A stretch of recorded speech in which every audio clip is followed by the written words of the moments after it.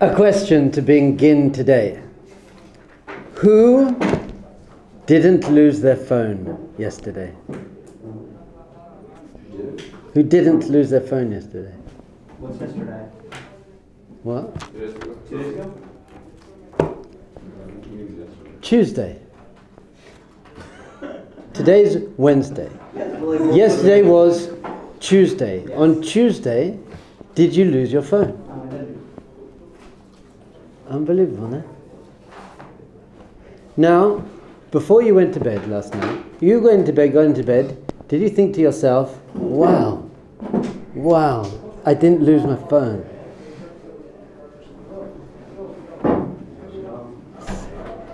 You didn't think to yourself, who here has ever lost their phone? You lost your phone? Ever? You lost your phone? Credit card? Something? You've lost something.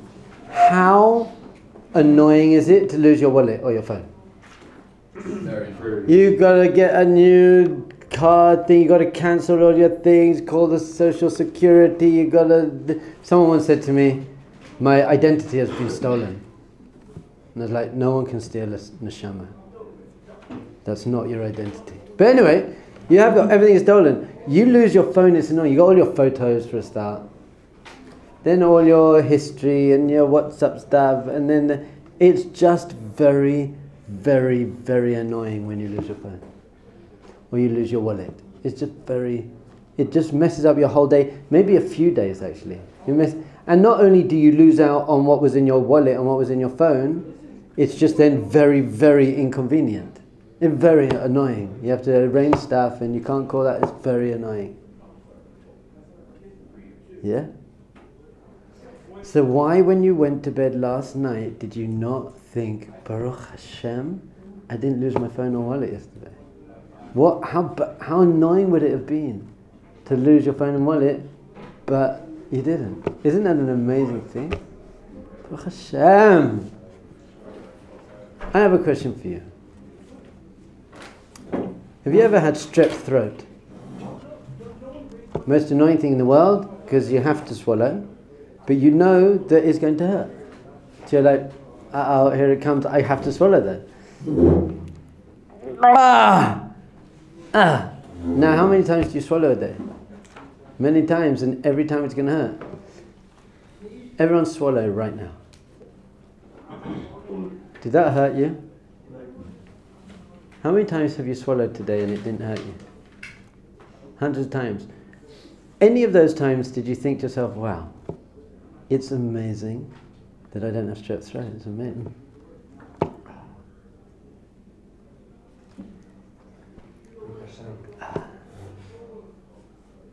Anyone broke their leg this morning? You didn't break your leg this morning? You just walked here? Fine. A rock didn't fall on your head on your way here? No? So you didn't just think, oh my goodness, that's unbelievable.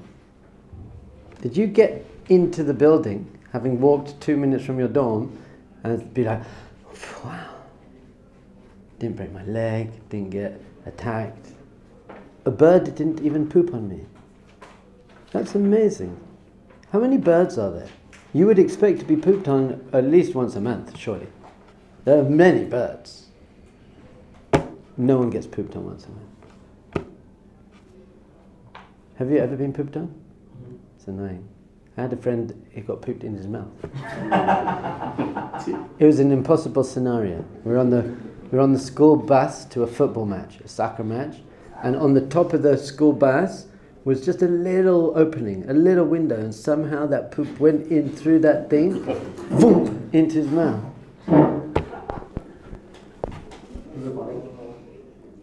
You know what? I was always a little bit nice. So most people found it funny, but I was never a bully. I was the captain of the football team. I was like, but I never found other people suffering that funny. But it was a bit funny. But you know what? I didn't find it funny. I did find it amazing. I was like, what's the chances of that? You speak English at home. Pardon? You speak English at home. When? It was a good part. He was speaking. He was. Yeah. He wasn't Jewish. So, very, very good football player, by the way. Anyway. How many things didn't go wrong today, didn't go wrong yesterday? How many things could go wrong? So many things. So many things. So it's ridiculous to even contemplate how many things could go wrong every minute, every hour, every second. So many things could go wrong. And it doesn't. Cheshbon Hanefesh. Tisha Asar. Number 19. Cheshbonai im nafsho b'hatzalat ha'bayre oto mipig'ei ha'olam v'tzorotav u'minei chalai v'nei adam bo. Considering how Hashem's saving you and sparing you from all these difficult things and pains and troubles and suffering and sickness and ordeals and everything that goes along, that in general, and we're going to contemplate the fact that yes, we do get bad things as well. How do we deal with that in Emunah? But for today, we're going to focus on how much you're saved from and spared from all the time. It could be much, much, much, much, much worse in many, many, many, many ways. And for us in particular, we are in the top 1% of privileged people on the face of the planet. We really are. In terms of education, finances, friendships, opportunities. You could do whatever you want, basically. That's physically possible. You can be the MVP in the NBA. But you could be a lawyer in Italy if you decided to be. It would take many years of studying. You could. If you decided that's my life goal, you could put in the work. You'd find it. You'd find funding. You'd get educated. You could do anything you want.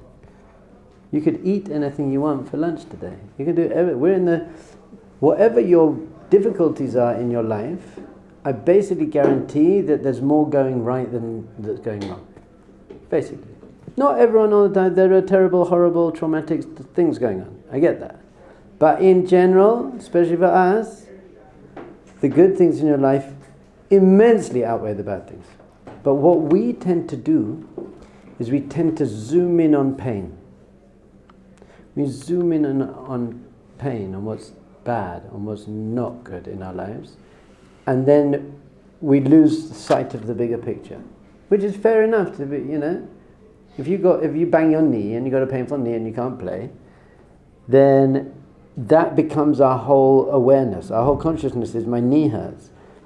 And it's very difficult to think at that time, yes, but my eyes don't hurt, and I can go to the bathroom and I can read a book. There's definitely a whole lot more going right than there is going wrong. And there's definitely a whole lot more things that could go wrong that aren't going wrong. So this Cheshbon is a different type of gratitude.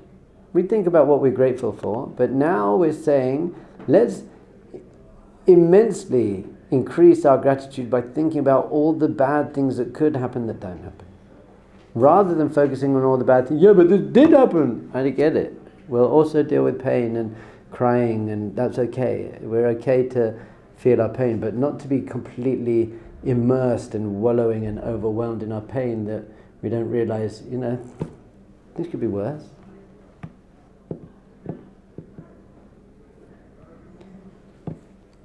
I told this story 50 times in the last 2 days. So I'm sure I've told you before, but I have to tell it again. Just in case there's one person. If everyone in this room heard this story, apart from one person, it's worth it for that one person. And it's worth it for you to hear again. Hanan Ben Ari, one of the most famous musicians in Israel. Amazing music, by the way. Look it up. YouTube, very good music. So he has a song called Achaim Shelanu Tutim. Our life is strawberries. And it's going through all the difficult things about living in Israel. This is bad, and there's stuff, and the government, and whatever it is. But then he says, Achaim Shelanu Tutim. Even so, we got a pretty good life. Our life is strawberries. Very famous song. So about 2 months ago, he went to a hospital where lots of the soldiers who have had amputations were. And he went to be with them and cheer them up. And there was this boy, 18 years old, younger than most of you, who lost both his legs. And Hanan said to him, what song would you like me to sing? And he said, Achaim Shelanu Tutim. And Hanan felt very, he said, look, it's easy for me to sing that song, and I know the song's like a funny song, but I wasn't in Gaza, I didn't lose my leg. Like, I get it that you might not be able to say that. The boy looked at him and said, no, you don't understand. The other two guys in my tank, they're dead now. I've lost both my legs, but I can still see my mum and my dad. I can still see the sunset. I can still eat ice cream. I can still do something with my life. So yes, I lost both my legs, but I didn't die. That's an unbelievable level. An unbelievable level of, yes, this is bad, it could have been worse. Now there are many people that say, it's good, but it could have been better. It's good, it could have been better. Or it's good, but I'm sure it's going to get bad. A pessimist is someone who's always looking at what's bad, and even if it's good, he says, well, it could be better, or it's going to be bad next time. Our optimist is looking at everything and saying, I'm sure it's going to be good. And then if it's not good, he says, well, it could have been worse. It could have been worse. That's a very, very, very high level. Cheshbon Hanefesh, number 19. To focus on the flip of gratitude, not just be grateful for everything you do have, but to be grateful for everything, all the bad things and ordeals and suffering and pain that you don't have. And appreciate that. So I want you to get up and walk out just one time today. Appreciate your leg. When was the last time you appreciated your legs? That your legs just work. And not when they're painful because you just had leg day in the gym. If you do leg day, you don't really need to. It's all about upper body, really. You use your legs to walk, Or when you see someone in a wheelchair. How about just walking along and stopping and being like, I actually used to do this when I was in yeshiva a while ago. I haven't done it for a bit. People thought I was crazy, which is okay. People always think I'm crazy. It's like, it's amazing. And they're like, what? And I say, I can see. They're like, what, you had eye problems? I said, no, I don't have eye problems. I don't have eye problems. You know what? My long sight isn't great. I actually got glasses for driving, and I don't have a car. But my long sight isn't great. But I'm like, I don't need it that much. I can see you. I bet you. I can see you there. Don't know who you are, but I can see you there. Two. Good.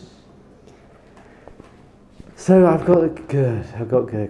Not bad. So then the next part of this section. By the way, where do we learn about this in the Torah? This idea. There are so many. I think we've all got saved from something recently, where you could have tripped and you walked by and you didn't realize, and then you don't realize how many miracles are happening. A rock did fall at one point in your life and just missed your head, but you didn't see it. Sometimes you get to see something that, it was a near miss. Well, but I think we have lots and lots of near misses that you're just not aware of. Where do we learn this in the Torah? Bilam and Balak, they wanted to curse the Jewish people. And we got a whole parsha in the Torah about how Bilam is going to curse the Jewish people with all terrible things, and he goes on the mountain and he's going to curse you with this, and they bring up sacrifices and offerings. The Jewish people are all sitting down in the valley doing their thing. Bilam's freaking out, going crazy, this whole parsha. Do the Jewish people even know about it? No. They have no idea what's going on. There's a whole parsha in the Torah the Jewish people had no idea what was going on. They were being saved in an immense way, and they didn't have any idea. It's only later, when Hashem dictated that parsha to Moshe. Moshe was probably, maybe Moshe knew, by the way, but no one. He wrote it down. It's like, really, Hashem, that was happening? And then he brings the parsha, he brings the Torah to the Jewish people and say, by the way, parsha's Balak. And they're like, I can't believe it. We had no idea. So what did it happen? Pardon? No, I mean... After it happened, but no. On Mount Sinai, Moshe received all the stories that happened up until Mount Sinai. And all the mitzvahs. Yes. But then after Mount Sinai, what happened, the stories that happened after Mount Sinai, Moshe didn't receive on Mount Sinai. They happened, and then he went into the tent of meeting, and Hashem says, okay, write down this story. the spies, the whatever it was. So Hashem didn't give the whole Torah on Mount Sinai. It was on Mount Sinai and for the next 38 years in the desert. As it was happening, he was then dictating to Moshe how he needs to write it down. So after that whole thing, Moshe writes it down, and then he reads the Parsha of the week, and all the Jews are like, "That's brilliant!" And they realize we're all being saved. So I think what's going to happen is when you die, Hashem's going to read a whole Parsha of you, like, by the way, remember you were driving that motorbike a bit dangerously. You really were meant to slip, but I moved. There was something in the street. I moved it out the way. Remember when you were in Thailand and you did that rock was meant to fall. I stuck it in there for you. I believe that's going to happen. We're going to get a whole rundown of all the amazing ways in which Hashem saved us during our life. So what we could try and do is try and appreciate that a little bit tonight. Tonight you're going to go to bed. I want you to list 10 bad things that didn't happen to you today. Do it. 10, and the more likely that it could have happened, the stronger this exercise will be. So if you say, I wasn't like kidnapped by aliens, you can say, I didn't lose my phone. I didn't break my leg. No one insulted me today. I went to the post office to pick up my wife's Teudat Zehut, and it was there. I hope, at 2:30. But if it is there, I'm going to be like, that's amazing, because it didn't need to have been there. Great. So now the next bit is, we've now kind of seen that without repressing our difficulties in our life, which we have to deal with, that probably the vast majority of things in your life are going right, not wrong. Good? Vast majority of things in your life are going right, not wrong. Question, why do you deserve that? What did you do exactly to deserve that your digestive system's basically working well and that your breath is okay and your lungs are okay? And how many people here, when they breathe in, it really like burns their lungs? Anyone? No. When you pee, does it really burn? No. Some people it does, by the way. Basically, so why did you deserve that is the question. This is the second part of our Cheshbon. First part is to understand we have much more good than bad and how much bad could have happened. Second part is, okay, so what did I do? Am I the biggest tzaddik in the world? Am I helping everyone? Am I thinking positively? Am I basically deserving of the fact that most of my life is pretty great? And the answer is, not really. Now I think we're doing pretty well. I think you're basically pretty nice people. I think we do deserve good in our lives, but not this much. So the second thing is how appreciative we should really be for this. The fact that, and in a way, we've got to be careful with this idea, maybe we deserve more bad things to happen to us based on how we behave. If there's really divine justice. So if we think about our lives, now we're doing very well, by the way, we're in yeshiva and we're growing and we're learning, but in general, when I was out in that world, before, when I was doing things that very much went against my soul and what God wanted for me, I do actually think about this sometimes. In Asia, I was doing all my stuff in Asia that the Torah wouldn't be so happy with. Why didn't Hashem just like smash me out big time? Should have been like, okay, you can't do that, smash, bam, you did that, that, bam. In fact, thinking about it, I wouldn't have made it through Asia. So I didn't deserve it. I didn't have God in my life. God had me in His life though. So Hashem I didn't deserve it. And I got it just because Hashem loves us. So the immense gratitude we should feel that, by the way, I don't want anyone to start walking around to be like, I deserve to be punished. That's unhealthy. You don't deserve to be punished. Well, you do, but you shouldn't think about it. You don't really, you get the idea. So there we go. Cheshbon and Hanefesh number 19. Consider how many bad things that could go wrong, that don't go wrong, and then have immense appreciation knowing that I didn't necessarily deserve that, and in fact it's possible that I deserve a little bit more not so good in my life. So I'm inspired and motivated to do better, to use what I've been given, because if Hashem says to you, you know what, I could have taken away your eyesight, don't use your eyesight to look at things that Hashem doesn't want you to look at. I could have broken both your legs, taken off both your legs. Well, don't use your legs to walk to a place that Hashem doesn't want you to walk to. So now you can start actually using these things to say, okay, brilliant, I've been given these amazing gifts, am I using them in a healthy, proper, correct way? Cheshbon Hanefesh, number 19. Shabbos.